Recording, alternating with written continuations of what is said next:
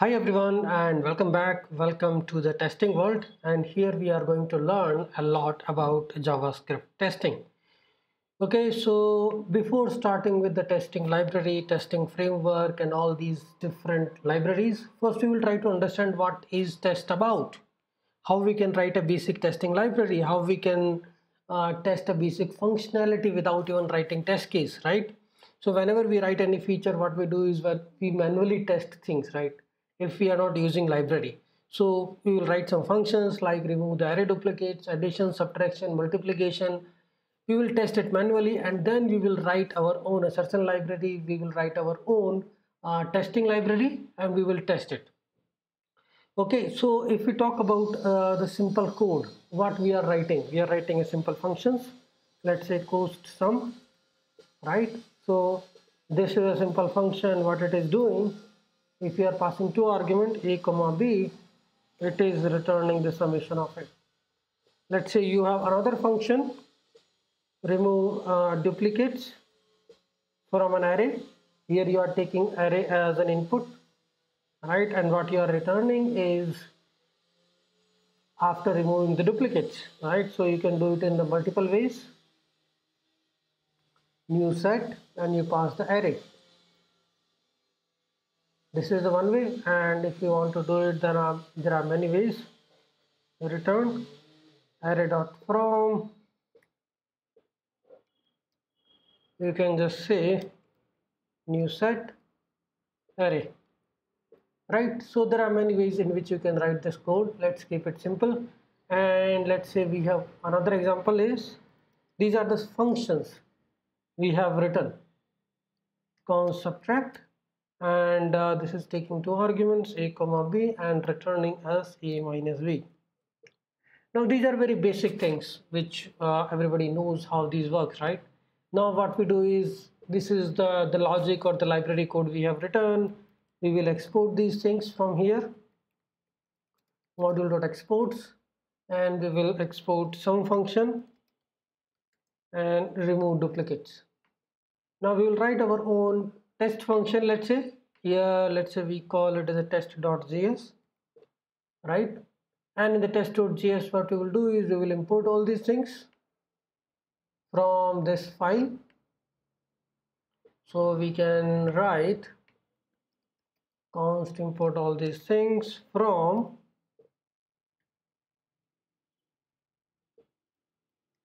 this file. We have index. Okay, now how we can run a basic test? Basic test means we will execute the code, we will execute this function as it is, and we will try to see what we can test, right? So we imported this function, and let's say we have two variable, result and expected. Okay, so here we can say, okay, I'm starting testing.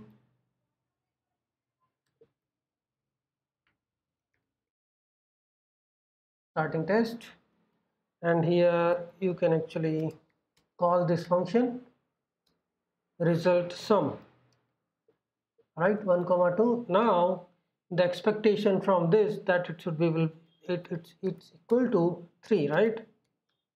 Now we can say if result not equal to expected, that means we can throw new error here saying okay, result is not equal to expected.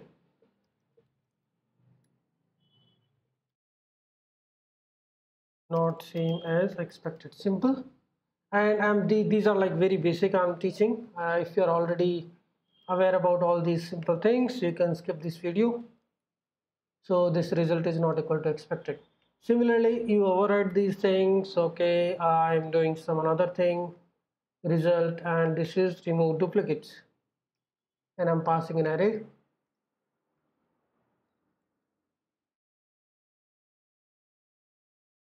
This is the array I'm passing. Okay, expected is the outcome of this array should be 1 comma 2, right? Now what I can do is expected dot length equal to result dot length.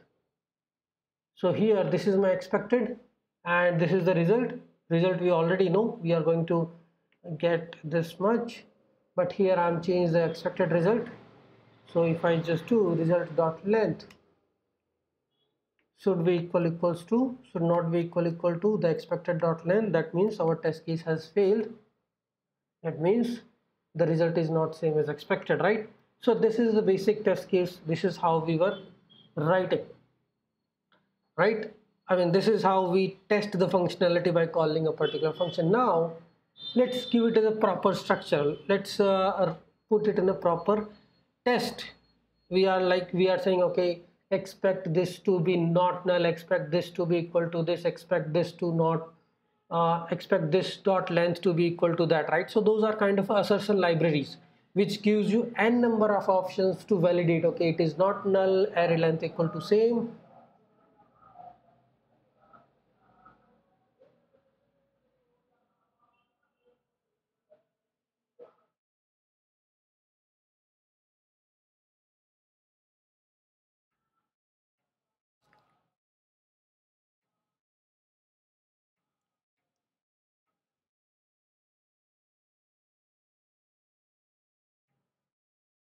Now what we want to do is we wanted to give it as a proper structure. That means, okay, this is not the right way, man.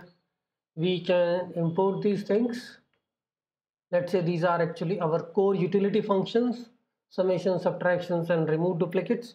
But we want to give it a proper structure, like if you have seen the Jasmine, Mocha, all these provide describe its syntax, right? So let's not use that for now. We will write our own. Okay, testing some function.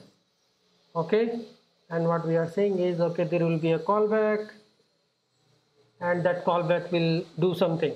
Okay, now we have to write this test function, which will run, which will do the comparison of result with the expected. Okay, here what we are doing is we are just saying const result equal to sum 1,2. okay, const expected is 3, and here we are using we are going to write our function const result dot to be. Let's say we are writing one function, we are not using any assertion library. That means we have to define this logic somewhere. Okay, there is a test function having callback, and there is expected taking one argument, calling another inner function to be an expected, right? So let's do that first. So what this test function looks like, test function is taking a callback, right? So function test, and it is taking two argument, title and callback, let's say, and here you can wrap it inside a try catch. There is a possibility if you are writing async tests.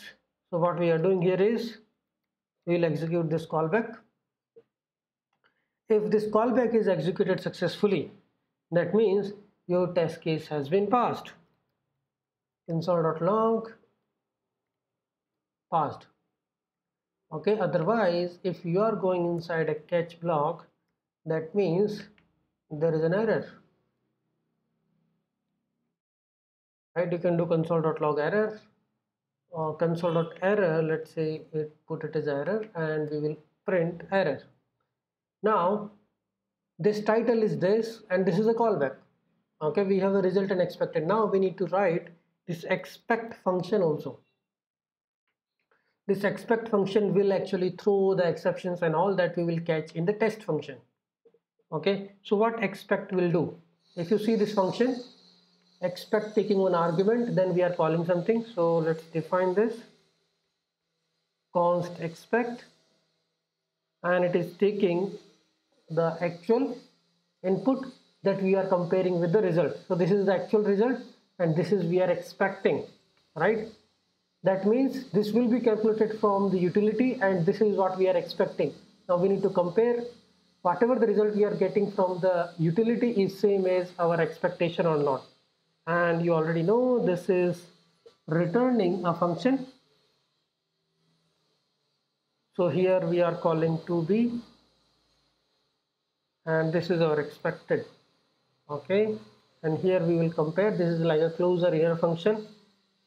Actual, if actual not equals to expected. Here we are just doing a simple comparison using triple equals, right? And what we are saying, if actual not equal to this, then we will just do throw new error, and we will say okay, actual is not same as expected, right? We have written this expect functionality also. So if whenever this is not equal to this, then it will throw exception, and that will be captured inside a catch, right? Because this is the test function. Whatever is going to happen in the execution, if there is no exception, that means it will return the callback and your console.log, everything is passed. Okay, we can just put it a simple title. Okay, this particular test case has been passed, this particular test case has been failed. This has been passed, this has been failed, and we can just put it like this. And we can also say console.log, console.error. Yes, this will satisfy our need. Now this is for summation. We can do it for anything. Let's say testing the array duplicate function. So what we are passing here, this is the array we are passing. This is the result. It will give us 1 and 2, and our expectation is, I'm saying 1 2 3. Obviously it is not same as that, so result dot length to be, here we are just doing a triple equals comparison, that length of this should be equal to that. Now we can also write unhappy path. So this is unhappy path, and this we can call as a happy path. Happy path means the expectation is same as the result, then it should pass. Now we are just calling this test function and expect, right? We can execute this and we can test this particular functionality. So here we will open our terminal. This is written purely in Node.js, so we should be able to test it. Remove duplicates. The function name is not correct here. Let's correct that. Okay, so we can say node test.js. Now it should be, you can see testing some function, it passed, unhappy path failed, right? And there is a last test case which is passing. Currently it is showing all the stack trace because we are printing it. Now if I just do this, then it will just say okay, these are the pass, these are the failed, right? So what we did is we created a simple simulation of the test function and the expect logic, right, with the simple test case. Now you can also write async test cases. Okay, these sum and subtractions are the synchronous functions, but you might remember that you can also write async here. That means this test function can also take care of async functions. That's let's take a look on to that in the next video.